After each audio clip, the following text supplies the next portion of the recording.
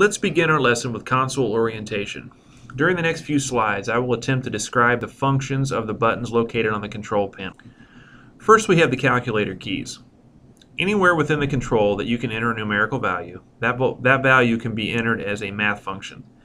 This ability allows us to convert data from metric to inch as the information is entered, and it also allows me to alter existing data in the control. I simply highlight the field. Using the math functions and the numerical keys, I'm able to change the value of whatever field that I'm in. Next, we have the draw button. It's located in the small red square here on this slide. This button is used to execute whatever geometry has been programmed up to a given point when it's depressed.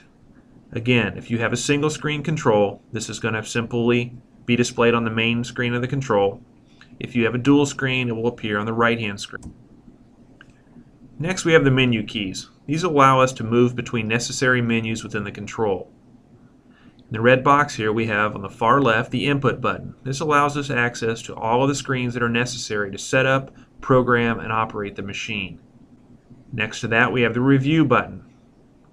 This is going to display an outline view of the program when depressed.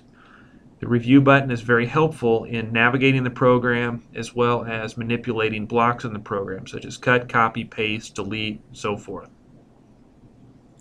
To the right of the review button, we have an auxiliary button. This will bring up another screen within the screen, a little box that will appear that has quick keys.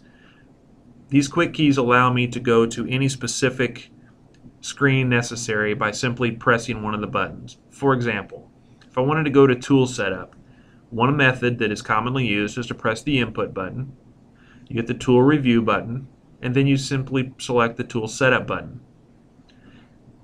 If I wanted to use the auxiliary, when I hit the auxiliary button and the box appeared, there would be a button that said tool setup. I simply would have to press that once. It would take me right to the particular screen that I'm desiring.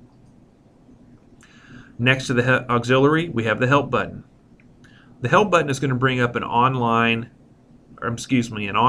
help file that should be content specific to whatever it is that I'm trying to do at that moment. If I am trying to do a mill frame block and I depress the help, it should bring up a portion of the help menu that applies to mill frame. If it doesn't, there is a search field. I can search by keyword for any of the information that I'm looking for to do whatever it is that I'm trying to accomplish at that moment. Next, we have the manual function keys. In the left-hand red box, we have the spindle on and off. These buttons are going to be used to manually turn the spindle on and off. To the right of that same box, we have the tool changer buttons. These will be used when I'm trying to initiate a tool change manually. We have in the right red box the auto, primary, and secondary coolant keys. The auto button will use whatever coolant condition is set up in the tool setup for a particular tool. Primary forces on the flood coolant, and secondary will use either through the spindle coolant if the machine is equipped with that option, and if not, it will be used to turn on the air blast if it has been wired in such a manner. We have machine modes. The far left is the auto button. This is used to execute any conversational NC program that happens to be active at the moment.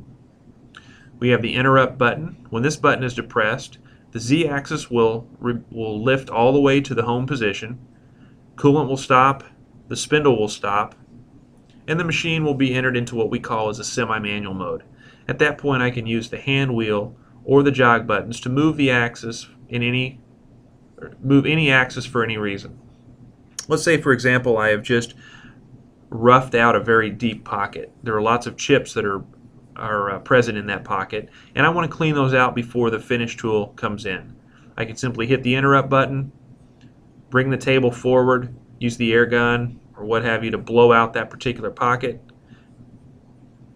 Maybe I need to pull chips out of a hole before a tap enters. Whatever the case may be, once I'm done, I simply select the auto button and the cycle start. The machine will resume exactly where it left off. X and Y will position, the spindle will kick back on, the coolant will come on, Z will drop down into position, and all movement will continue from that point on. This is used in both conversational and NC programming. This button is available.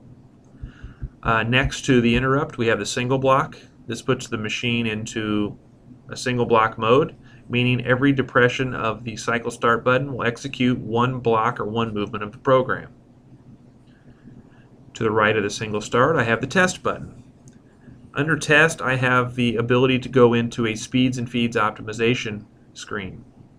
This screen gives me a few soft keys on the side of the screen that allow me to set speed, set feed, and set plunge feeds based on where my potentiometers are set for axis and spindle speed. For example, I've programmed a block and I've used my best guess for spindle speed and feed rate.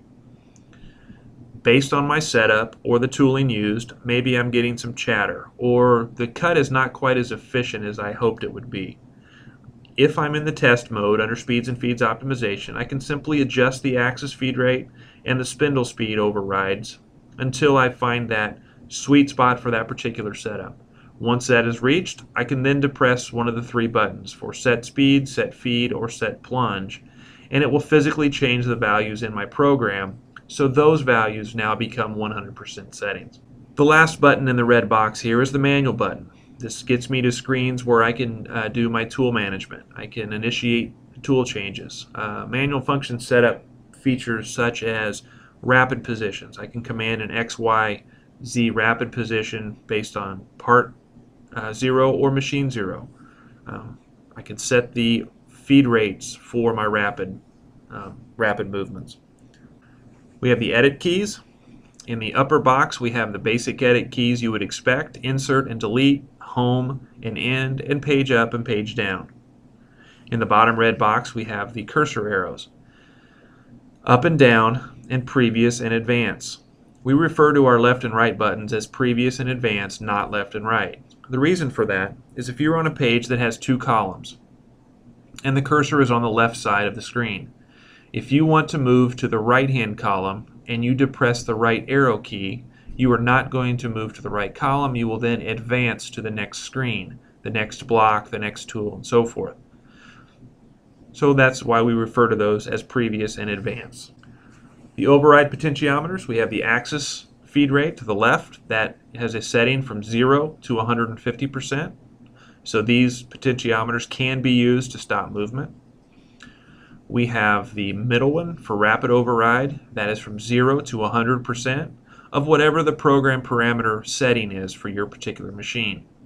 Although a machine may be capable of rapiding at 1300 inches a minute, you may have chose to set the program parameter to a smaller value.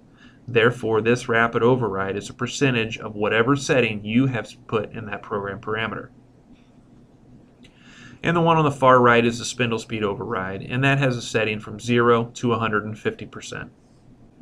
Brings us to our jog unit. In the upper right corner, we have the Store Machine Position button. This button stores data for tool and part setup. You simply would highlight the field and then you depress this button and it will teach the information into that particular field. We have the three blue buttons, which are increment buttons used with the hand wheel. The times 1 is 1/10,000th of an inch per hand wheel graduation. The times 10, or the middle button, is 1/1000th graduation per click, and the far right one is times 100, or 10,000ths of an inch per click of the hand wheel. Directly below that we have the plus and minus keys. You press and hold these continuously. Movement will continue until you release the button. And just below that is the potentiometer that we use to control the feed of those plus and minus keys. And the very bottom button there, or bottom knob, is used to select the axis that we wish to jog at this time. Some important buttons that you'll use just about every time you set up or operate the machine are the input, review, and manual buttons. Again, the input button allows us access to screens necessary for setup, programming, and operation of the machine.